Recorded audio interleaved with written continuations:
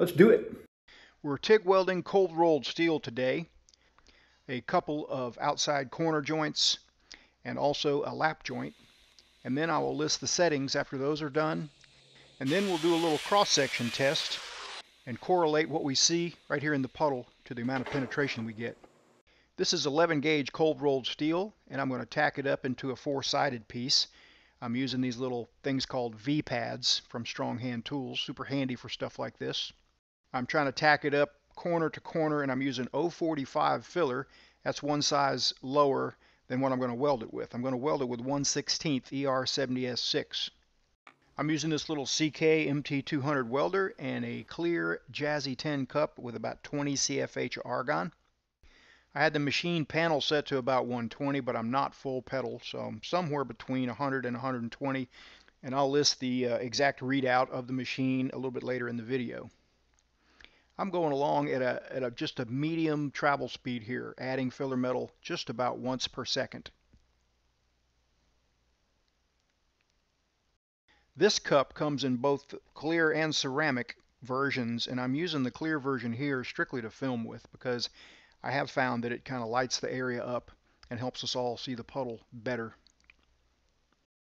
For those welding students out there, this is technically a 1F position. That means it's in the flat position and it's a fillet weld. Now coming up, we'll do a 2F, and there's hardly any difference. In fact, there's no difference in anything that you do to make it happen. It's just technically a different position. Coming up the end here, kind of watch it real closely. Leave the rod in the puddle. Back up as I taper off. Keep from leaving a crater hole. Keep from blowing the end away. Just one method, but it works for me. Here's a comment that I get quite often. Hey, when you're ending a weld like that, I see you rest the tip of your electrode right on the metal. Doesn't that contaminate it? I haven't had any problems. I probably wouldn't recommend it on aluminum though. Now for the 2F position. I put a big chunk of aluminum, more like a weight on there. Sometimes when you're welding something, it'll get to chattering, and you don't want that while you're welding. So I put this big block of aluminum. I've got several blocks like this laying around the shop that I accumulated over the years, and I put it kind of close so that it would also draw some heat out, maybe trap some argon. It's a good idea to have a big block like this for parts when they get to chattering. And it's working, it's doing its job. At the end of this weld, you'll be able to see quite a difference in where the heat tint is, which kind of is an indication of how hot things got.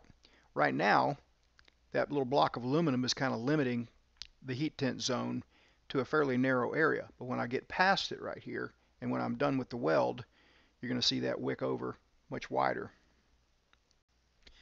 Coming up is a really good example in an arc shot. So let's look at this really closely.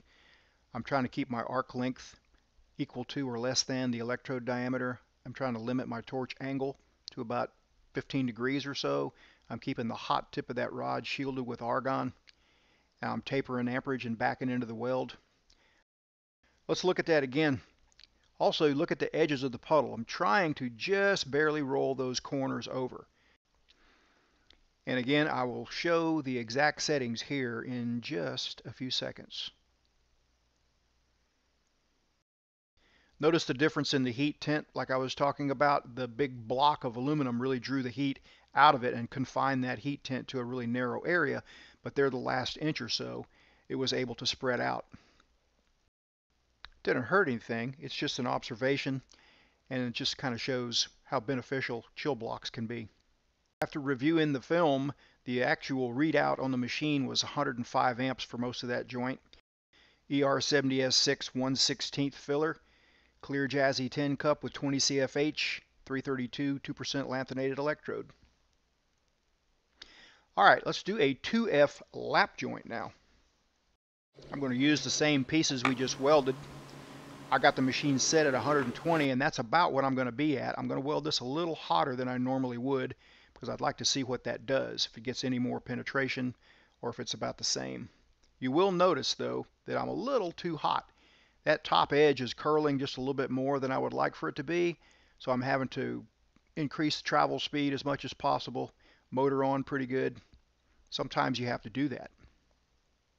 Still trying to pay really close attention to my arc length, my torch angle, and I'm trying to keep the hot tip of that rod shielded with argon.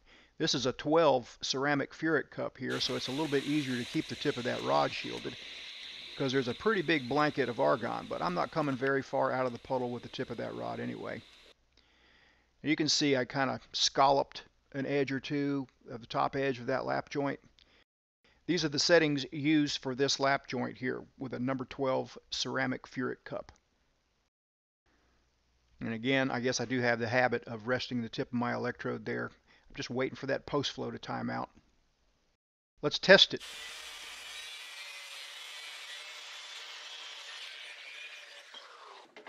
I'm going to swab etch this thing with some nidal etch. First, I'm going to smooth it down to about a 240 grit.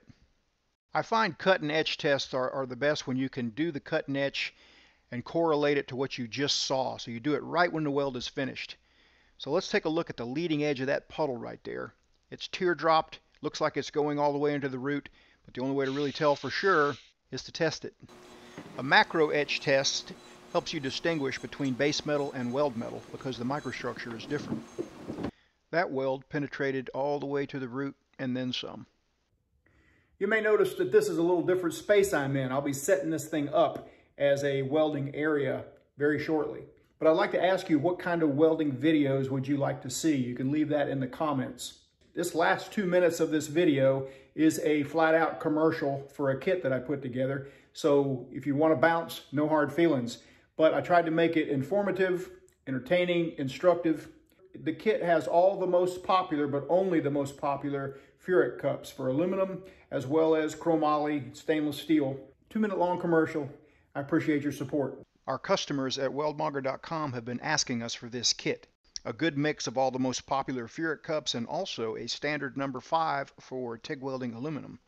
There's a reason why so many really good TIG welders prefer a number 5 cup for TIG welding aluminum. It limits the amount of cleaning action that wanders outside the puddle, and it just focuses the arc a little bit better. But for steels and stainless steels and chromoly, you're going to want to use a gas lens.